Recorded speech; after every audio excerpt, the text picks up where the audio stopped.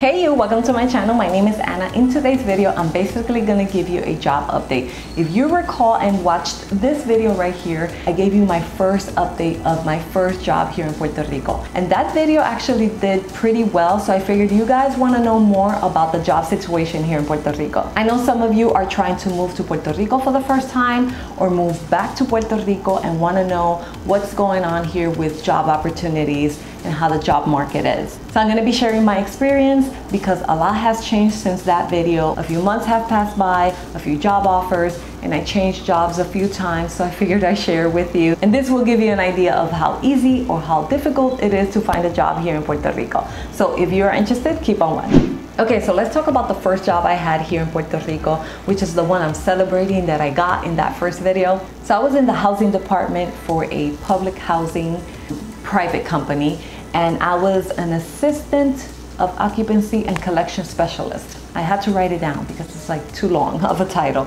So I basically assisted the manager with the renewing of the contracts of the tenants, interviewing tenants and things like that.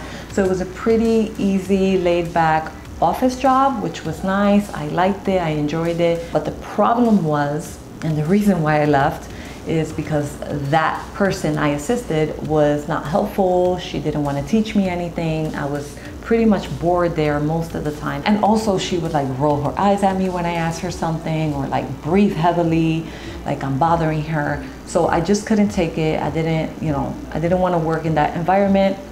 She was toxic basically. So I decided to leave. So I only lasted 2 months there. So even though I liked it, I had to leave. They didn't pay so well. That private company did not pay well at all. And it was a little bit far for me. So I'm glad I left. So after the first job, I really was not in a rush to find another job. And I was trying to find a part-time job instead of full-time. So I was keeping my eye on Indeed.com. I wasn't aggressively looking for a job, but I didn't want to lose any opportunities. And I applied to a few, but there was one that they actually wrote back to me, and I interviewed with them. It was for a helicopter company, and this one seemed fun and different. So I did the interview and I did well. They wanted to do a second interview, but then they changed things. They said then now it's full-time, and the hours I didn't like them, and the days I didn't like them. So I ended up not doing the second interview.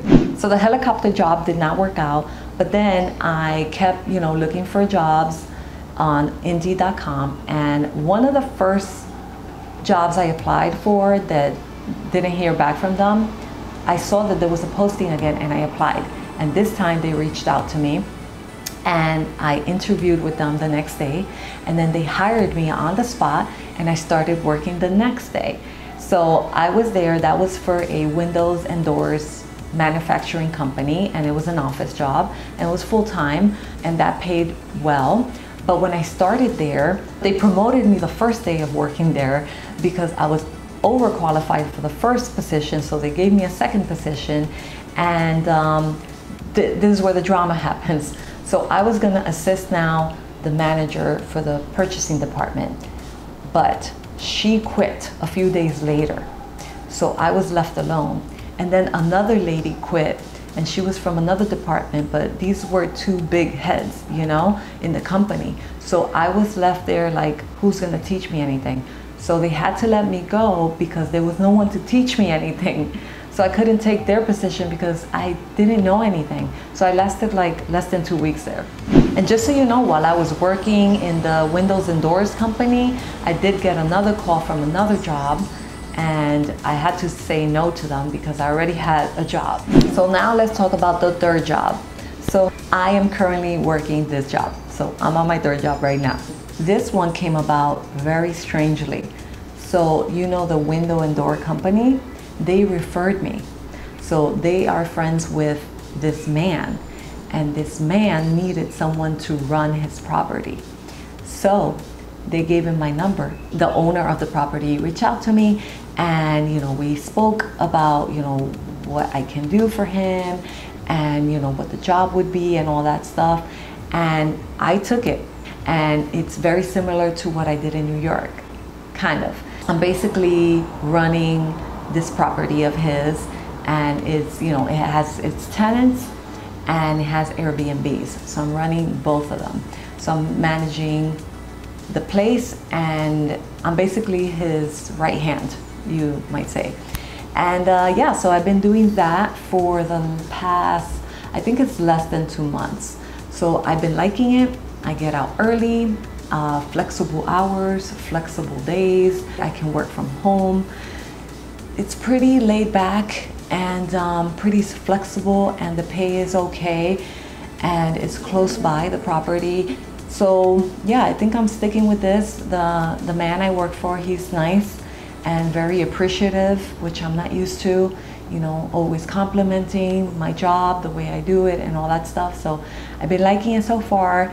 But it's weird, right? How one thing leads to another. Like if it wasn't for the windows and door company, they wouldn't have referred me because I was good to them. So they referred me, and they knew I had experience with managing properties. So I'm glad that happened. So as you can see, I have had many job opportunities here, and mostly has been through Indeed.com. So I definitely recommend, if you're looking for a job in Puerto Rico, to look in Indeed.com even before you get here. Now, what I know is that I've had luck getting a job or getting interviews. The problem is keeping jobs here. So that's what I think so far. Easy getting them, but not easy keeping them for some reason. Now, one thing worth mentioning is that I had a few conversations with a few different people after my bad experience with that lady. They told me be careful because people tend to be mean in the workplace here. So this is what they told me, okay? This is not coming from me. And even family of mine, neighbors, a lot of people have told me just be careful because people tend to be mean at work. So I already have one experience, so I might be believing it at this point. But yeah, and especially women, supposedly, like be careful with women because they're catty and the workplace and jealousy and all that stuff. So I don't know, that's what they told me. And yeah, so just, I wanted to warn you because, which is weird. This is weird because when you think of Puerto Rico, I think of Puerto Ricans as humble and nice and friendly.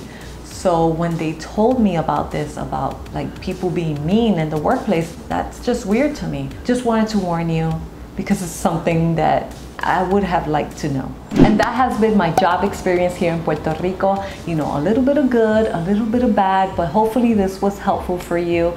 You know, if it was, give it a thumbs up. And if you're new here, I make Puerto Rico content, so make sure to subscribe down below. And that is it for now, and I'll see you in my next one. Bye. Giving you a job update. You're welcome to my channel. Whoa, this chair's moving. In this video, I'm gonna give you not a life. I'm basically gonna give you, so I was a, what was the title? Specialist collection. So if you recall, assistant for occupant. I was an assistant specialist occupation. The title was so long, I can't even remember. So liked it, and you know, I interviewed. I was underqualified for the first position, overqualified. Please subscribe, updating you on my job